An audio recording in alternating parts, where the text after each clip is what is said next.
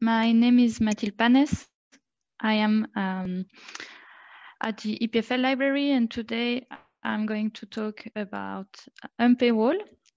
The session will be recorded, or actually is recorded, and we will stop the recording at the end when it's time for questions, so that you feel also free to ask anything. So in this short format, I will dive in right now. The learning objectives for today is to know the differences of between the open access version of a paper that you can find in an through the Unpaywall tool, and we will also discover how to use this tool as a browser extension. Before we go on, I would like to talk about the notion of paywall. So the paywall is this feeling of being stuck that you get when you find an article that you find interesting, potentially helping you in your research, and you see that you cannot access it, or actually, if you want to access it, if you click here, you will have to pay. So they will tell you a price and you can buy access. And this happens even if you are connected from EPFL library, and that the platform, the publisher platform, here it's Elsevier, recognizes that you are part of EPFL. And this is because in this case, we don't have a subscription for the journal. It's not something the library has paid for the community to access. And with this, I can make the point of maybe as an EPFL member, you have the impression you have access to almost everything. And this is because huge quantity of subscription are paid for by the library.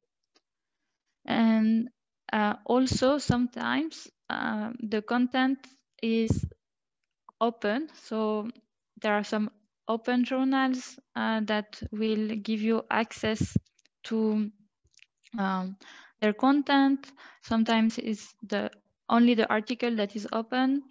Or if you use other means that I will describe in a minute, you will be able to get an open version of a paid for article.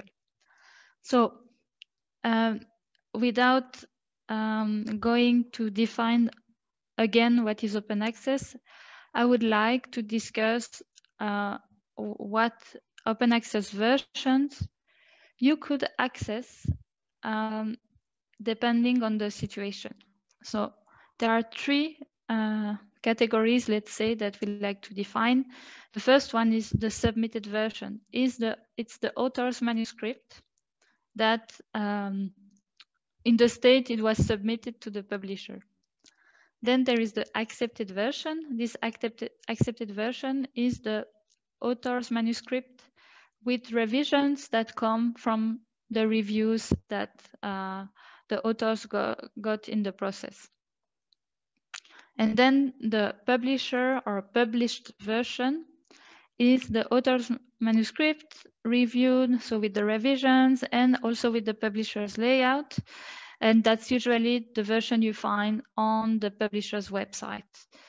And all those versions can be sometimes open access. So it will depend on the journal policy, the publisher agreement the authors signed when they published the paper. And it means that sometimes you could get, for instance, the submitted version or the accepted version while you don't have access to the publisher's version. I will show you how after. But I will first present the Unpaywall tool. So Unpaywall, it's an open database that uses reliable metadata sources to match or to find the desired paper in open access repositories, publisher websites, and this open database is integrated with a lot of tools. Finally, one of the tools the Unpaywall team developed is a browser extension that will help you find the open access version of publications. And in that case, you will be looking or browsing or searching for articles, and you will be maybe able to find an open access version of the article you are looking for, even if it's not available through the library. The demonstration that I will start will feature the installation of the tool and also some example of going through this paywall with an article that is not available from EPFL and some other cases. Okay, so I see in the chat that someone has a problem, but I'm sorry for you. This is the option. Okay, I'm going to go on. So no, I would like to escape and go to Firefox. Here I went to unpaywall.org, so that's the tool website. And if I click on get the extension, I have the possibility here to add to Firefox. It's also available for Chrome. And once I click, I am redirected this time to the Firefox add-on platform. And I can add to Firefox, which will open a pop-up here, require me to accept or to give permission to Unpaywall here. And also here, it tells me that Unpaywall has been added to Firefox. I click to allow this extension to run in private windows, because this is the kind of Windows I am using now. So here I have the new icon that is integrated, and I would need to restart Firefox once to get it working. So that's why I am using another browser at the moment, just to have my examples prepared. So here you can see that I'm in the article that was actually in the first slide. I think it's the same journal, and we have the same configuration. We have here, I have to click on get access and to pay for the paper to have access to it. But actually, my Unpaywall button is green. And if I click on it, I will have access to the publisher version of the paper. So it's an example here where it was possible. I think it's because the publisher changed. So it's the same journal, but the publishing house is changed. So when I look at this article, I could find a version of the publisher version. Now I'm going to do something tricky. So as I said, at EPFL, we have a lot of content already. So I'm going to disconnect.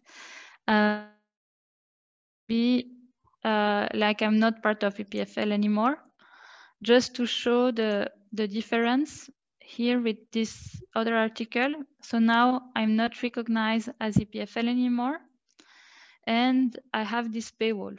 So, but why I wanted to show this example is that here Unpaywall finds a version, and so sorry, it's not very clear. So what happened here is that it directly downloaded the PDF from the. So let me do this again. Here it directly downloaded the PDF, as you can see at the bottom, with the publisher version, and that's another example of it working. Finally, I wanted to show an example where Unpaywall doesn't work. So here, whether we are on EPFL network or not, it's the same. The icon stays green because Unpaywall couldn't find any legal open access version of this article. So here you had 3 examples. Sometimes also it will go through green open access repositories and give you the author version again. So I think it's worth installing to try and work with it. So coming back to the slide, there are other extensions. As I said, Unpaywall is based on Unpaywall is an open database. So there were other extensions that have been developed that will do basically the same job. And for Safari, there is the open access helper button, which works the same but is compatible with Safari. And then maybe no, it's not a browser extension, but if you are stuck with finding access to a paper or a book or another publication, ask your librarians. So we'll try to find a version, and we will also pay for it when needed. And take this opportunity as well to get access. So that's the end of my presentation. I would like to thank you. I'm going to stay here for questions. I already see things happening in the chat, so I'm looking forward. And then in the next lecture is coming up next week at the same time. My colleague will present Pubmed, and you will be able to find the slides and the recording of the presentation on the Coffee Lecture website. And finally, if you have any further question, don't hesitate to ask us at formation.bib@epfl.ch.